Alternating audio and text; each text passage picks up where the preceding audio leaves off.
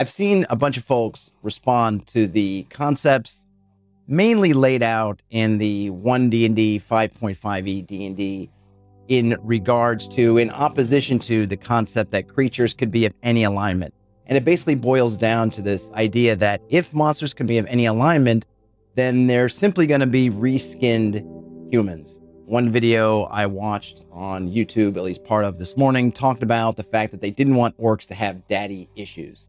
That's what it would be if orcs could be redeemable, whereas in their campaign rules, orcs are irredeemably evil. I think it's missing the boat a lot by coming up with a very simplistic, really very human-centric answer to a question that could be really fascinating, which is, how are creatures redeemed? If they can be redeemed from evil to good, how does that redemption happen? It doesn't have to happen the way it does for humans. Maybe orcs don't have daddy issues. Maybe they have some issue that's completely different. And if they can solve that particular issue psychologically, internally, then if they so choose, they could be redeemed.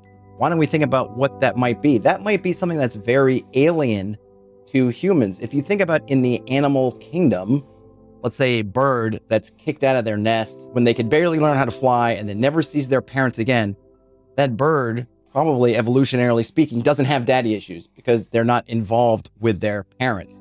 But that bird might have plenty of other issues.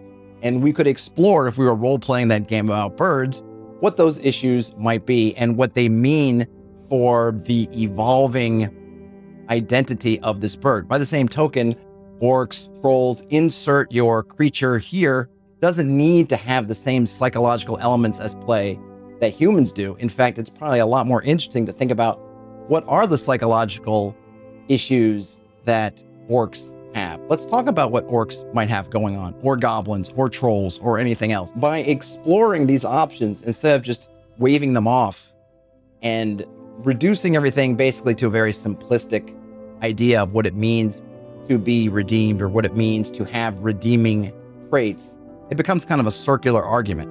Of course, if we give orcs a bunch of human traits, then they'll seem to be human, but we don't have to do that. We can make them redeemable. We can give them some choices, but those choices can still be alien. So let's dig a little bit deeper. They don't have to have human traits, and their redemption arcs don't have to be human redemption arcs. So we can still have our other, our strange, our weird, and yet don't have to hew to the preset irredeemable alignments if we don't want to. Game on. I'll talk to you later.